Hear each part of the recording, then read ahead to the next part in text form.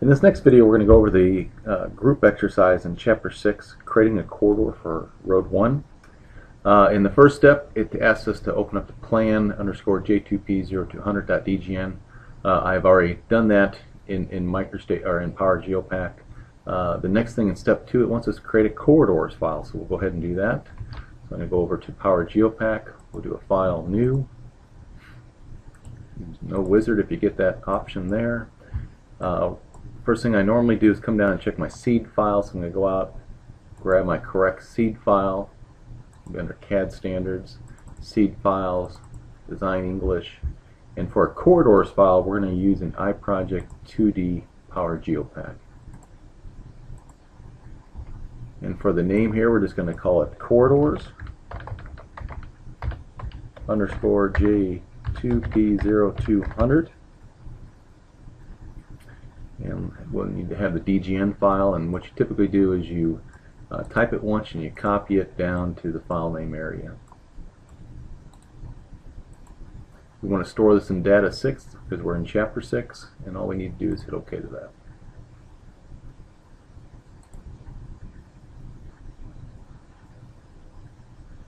Okay, it's just a blank file. If I hit fit view, nothing shows up, but we're going to reference in our terrain and our civil geometry. So I'm going to go up to my reference dialog. I'm going to do a tools attach.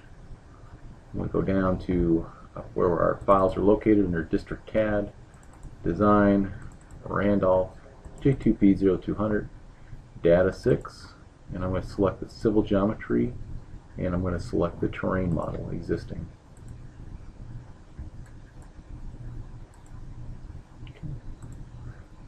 Once those are referenced in, I'm going to hit a fit view. In step number 4, it wants us to activate the terrain model, and the way you do that is you come in and you select the terrain model and you go to the second icon, which is set as active terrain model. We're going to go ahead and create a new template, or create or copy, or you could create a new template to apply to the corridor. We're working on corridor Road 1 here, and so I'm going to go over to task. I'm going to go down to corridor modeling. I'm going to go into the create template tool, which is located on the first row, and it's the second last icon. I'm going to open that up, and you'll notice that my ITL is pointing out on the T drive to the MODOT ITL. That's not the correct ITL. I need to open up my project ITL, so I'm going to do a file, open. I'm going to again go out to my location of district CAD, design, Randolph, J2P0200, data 6, and in there should be an ITL.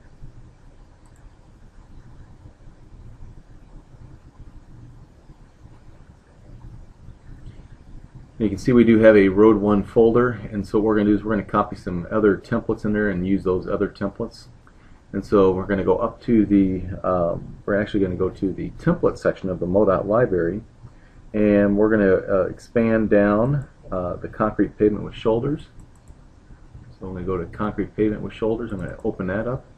I'm going to go into the A2 shoulders ag base folder. This one here. And the template that we're going to use is the concrete two-lane concrete pavement 2-lane with ag base option 3. And so what we're going to do is we're going to copy that. So I'm going to make sure I get the right one. There's the option 3. I'm going to copy it from my MODOT section of the library. I'm going to go up to Road 1. I'm going to paste it in there. Okay.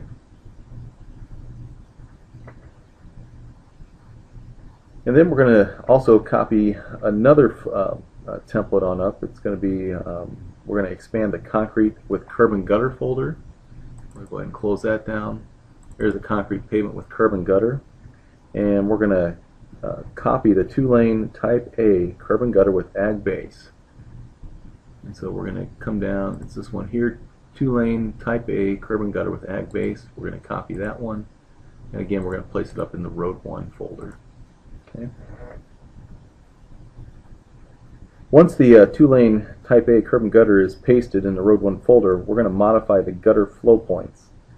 And so we're going to go ahead and put that template in our active editing window over here. So we're going to double click on it, and we're going to edit this point here, and we're going to at this point here, or at least take a look at it. And so we're going to do the right one first. So we're going to zoom in on the right side. We're going to take a look at this, and that point is based on a vector offset. And the first parent point of the vector offset is this point here, and then it chooses one of these other points as the point to follow, and they're all based off of the super elevation. And what we're going to do is we're just going to simplify this a lot. We're not going to actually use these other points and not use a vector offset, but we're going to use we're going to use a slope. And the slope value that we're going to use is just the 7.41%. Again, it's sloping down from this parent point up here at that percent slope, and we're just going to leave it at that slope. And what we're going to do later on is we're going to modify that slope using a parametric constraint, and we're going to do that in an area where we're transitioning from a curb and gutter section to a section of roadway that just has a shoulder. So that's all we need to do here. We're going to hit apply to that and close. We're going to do the same thing over on this side.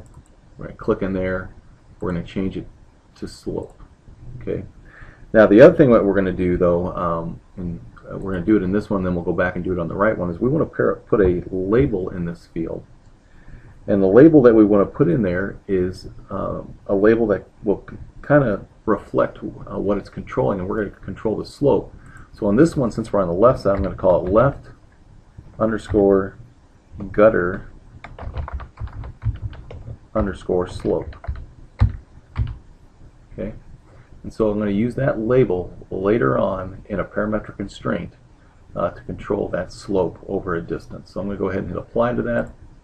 I'm going to go back over to the right point and add in the same thing, but this time it's going to be a right underscore gutter slope. And so I'm going to hit apply to that as well. Alright, we're moving on. We're all the way down past 18 already. And in 19 it just has us to review the two templates, so you can kind of see this one here. It's got a little bit of a curb and gutter with a kind of a berm, and then either a fill or a ditch slope. And then the other template that we're going to be using in the Road 1 is just a simple pavement with asphalt, or simple asphalt pavement. Actually, that is if I look at it, that is a concrete pavement with an asphalt shoulder. And the reason I can tell that's a concrete pavement is because it's straight vertically down. And if I expand in, you can see that the slope doesn't change, it stays vertical, whereas on my asphalt shoulder it goes to it's actually a 45-degree angle there. So, and you can exaggerate the scale here. I'm doing it with my control key. I'm just holding my control key down and using my scroll, or you can do that vertically as well. So just be aware that you can distort the scale on this view, but the actual components are still drawn to whatever value you have in the point constraint. And so I'm going to go ahead and just do a fit view, and that's what yours should look like as well when you do a fit view. Okay, so we're going to save these settings, and you could do a file save if you want, or if you just hit close, it'll prompt you always if you made a change whether or not you want to save it, and we're going to say yes to that. We're going to go back to our Power GEOPAK, and we're ready to go ahead and create a corridor for Road 1. So to do that, we're going to go over to Task, Civil Tools, slide down to Corridor Modeling, and the first icon in the upper left-hand corner is the Create Corridor icon. So we're going to go ahead and click on that, and it comes out with this dialog here. It's going to ask you to locate the corridor baseline, so I'm going to go ahead and click on Road 1. And Road 1 has an active profile, which is called Road 1 PR, so I'm going to go ahead and right-click or reset for the active profile, which is just a right-click. You can give it a corridor name. I'm going to call it Road 1. Once that's set, go ahead and accept that.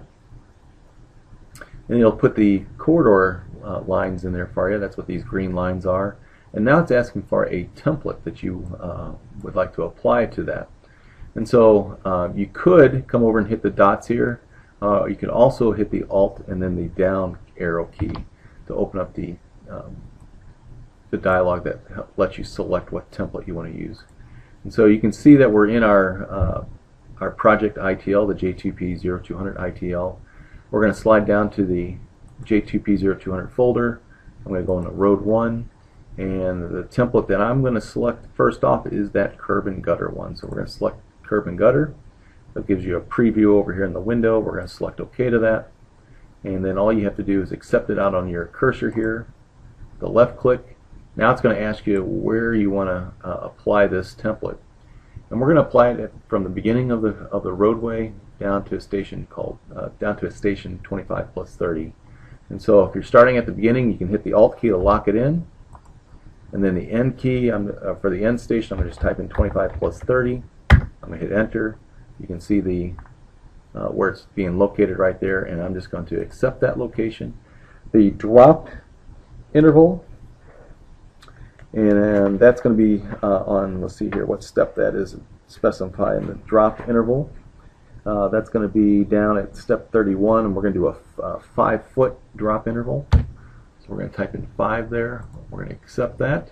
Minimum transition before, we're going to say 0 and 0 for both those. And if you wanted to, you could give it a description, but I'm just going to leave it blank and accept that.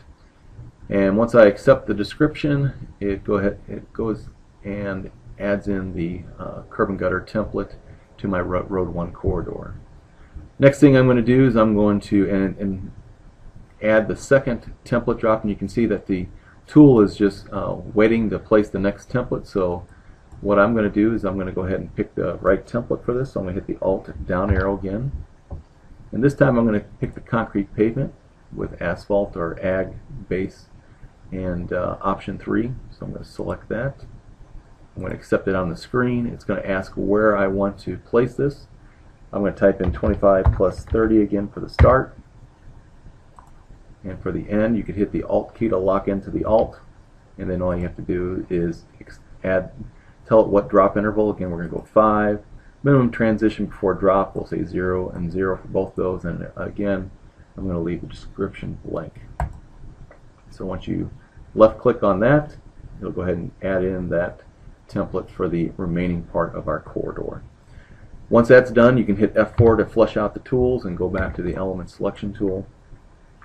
And if you want, it says in step number 40 to press the F6 key. And what the F6 key will do is it'll open up it'll leave the 2D view on the left, but then open up a 3D view of your corridor. So we're going to hit F6, and you can see the 3D model over here. Now, when it opens up for the very first time, that model appears very dark, and so what you need to do is come over to this window, make it active, and then come up to the brightness and set the brightness all the way to the right, and then the model looks a lot better. And so you can see the model. If you zoom in close, you can kind of see that there's materials applied to our components out there. The grass looks like grass. The base looks like aggregate. Again, the trick to rotating the view in this view here is you click on the view rotation, and if you're in the dynamic method, you take this little crosshair and you snap it to some element in the drawing. And once you do that, you can rotate about that point. Okay. Another area that we're going to look at is we're going to look at down by station 25 plus 30. I'm just going to kind of keep moving my crosshair in down there, but you can see that we got a transition issue here, and I'm going to move this down a little bit further.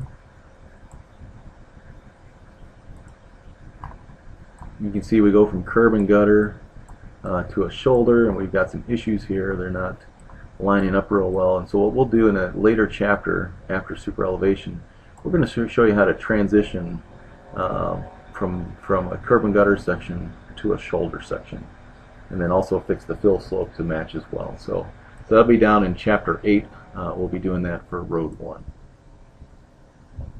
Okay, the only other thing we're going to talk about here is design stages. Right now we're in a preliminary design stage, and the reason I know that is because I have a green grip here on my corridor, and these are corridor grips, and you can get tools that are based on this corridor by just clicking on those grips. You've got properties, you've got corridor views, corridor reports, corridor references, corridor creation tools, which we'll get into later on. You can reprocess the corridor if you make a change and it doesn't process. You can force the process right here. You can lock a corridor. You can zoom to a corridor, and you can delete a corridor. And so the design stage, if you're not 100% sure what design stage you are, just click on your corridor grips, and you can go to the very first icon, which is Properties, and in there it'll have the design stage. And so what this is it's a preliminary design stage, and you can see it's got a 10 value here. And so what it's doing is it's taking my template drops that were every 5 feet and multiplying them by 10.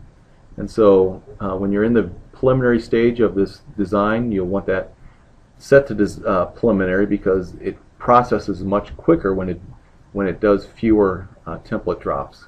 And so I can come in here and say I was getting close to the end of my project. I can switch this to a final, which is going to take that those template drops I drop every 5 feet and multiply them by a final, which is 1. So if I come back into my template grip here, you can see the final is a times 1.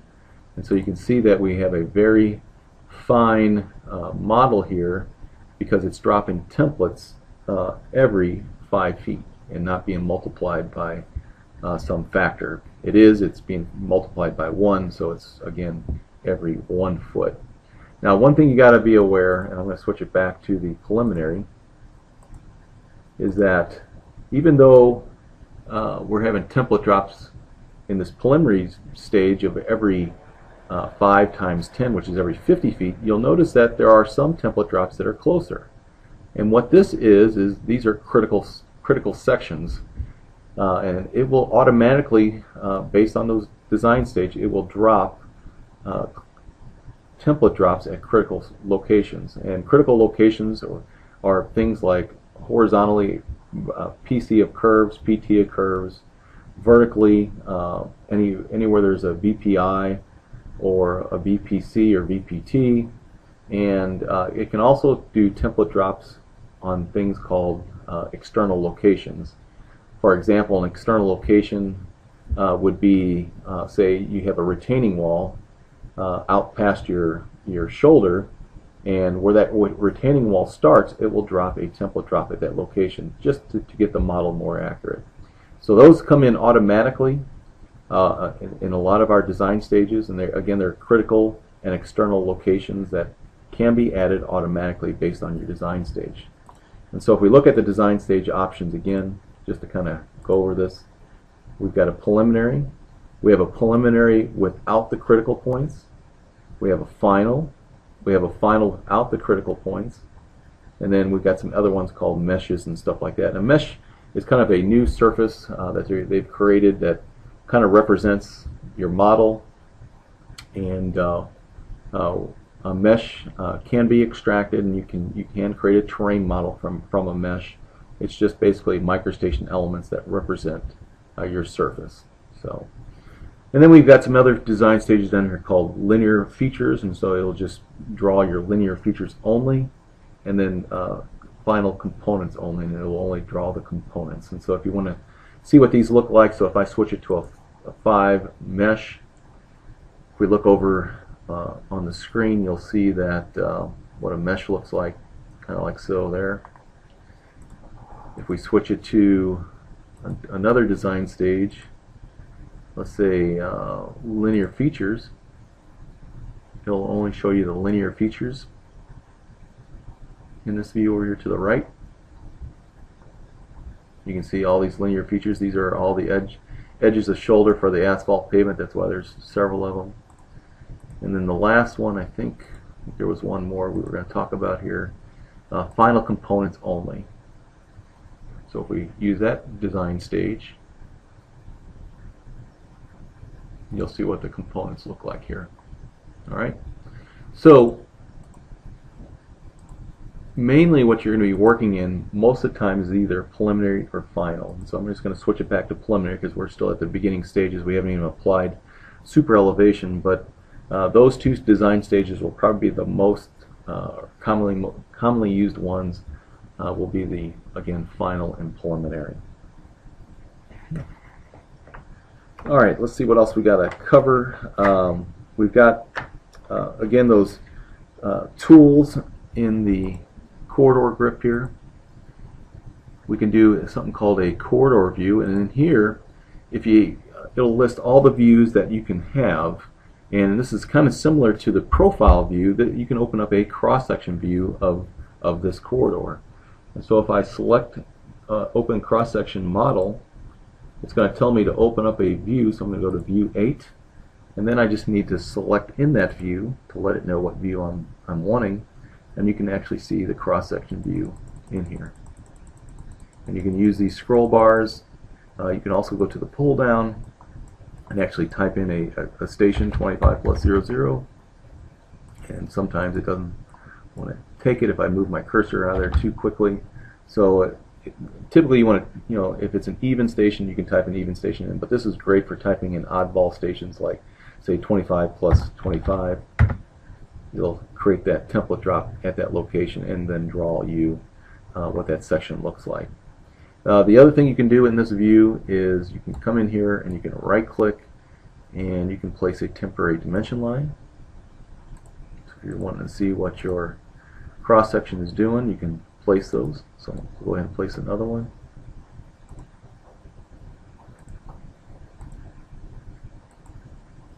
This also works with slopes as well. And that temporary dimension line will stay out there until you reset it. And so now to get rid of those temporary dimension lines, right now it's still wanting to place more lines. I'm going to reset. I'm going to just right click in here and you can go do a remove all temporary dimension lines. Okay.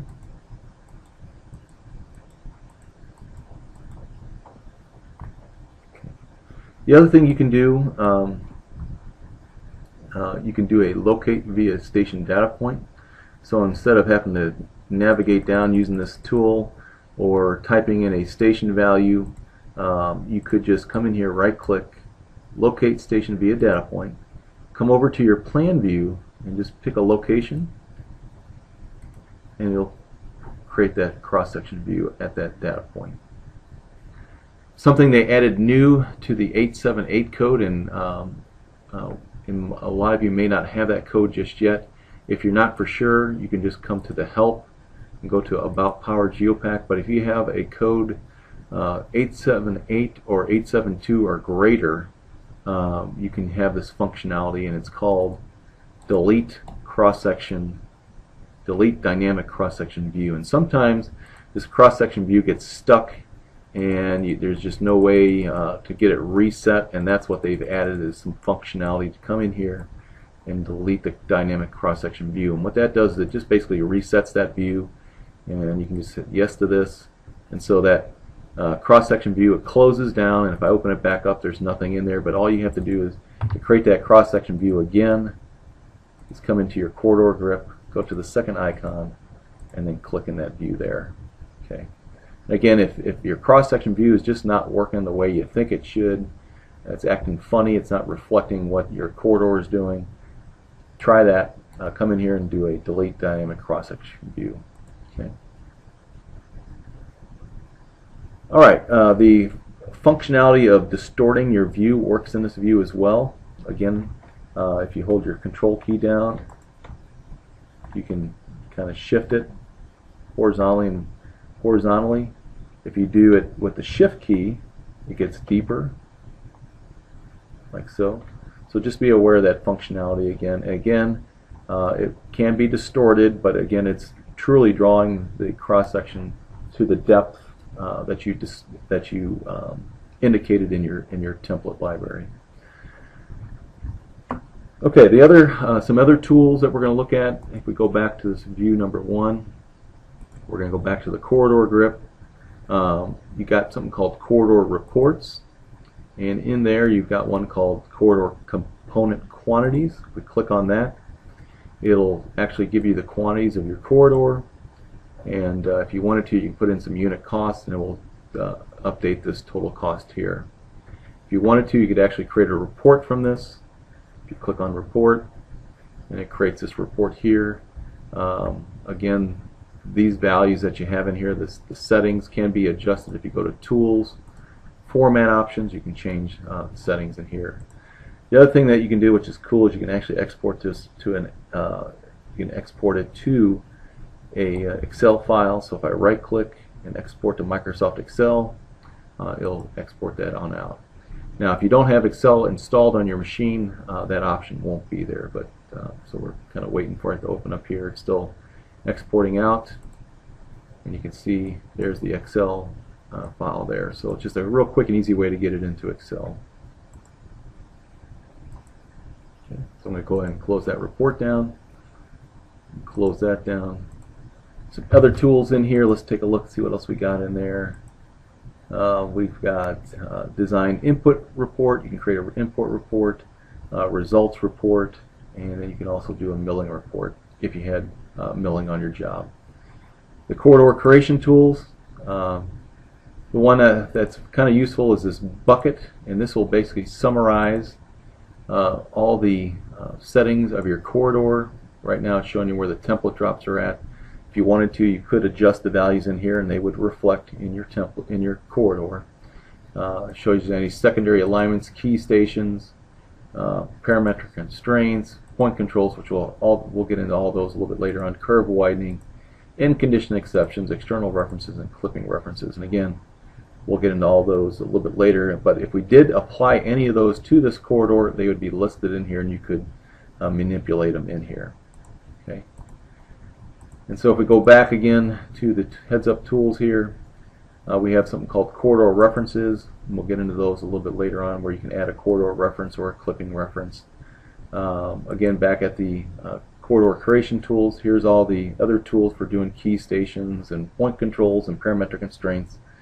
Again, we'll talk about those in a little bit in later chapters. You can lock your rules of your corridor, lock it down so it doesn't process.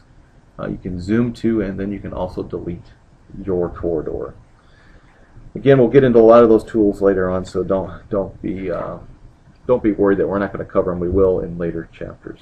Okay. So I think that's all I have for this this exercise.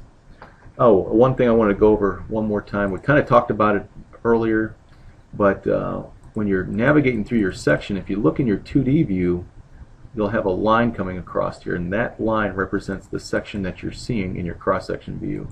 Okay, so just be aware of that. That's what that line is there for. Okay, so what we're going to do is we're just going to do a file save.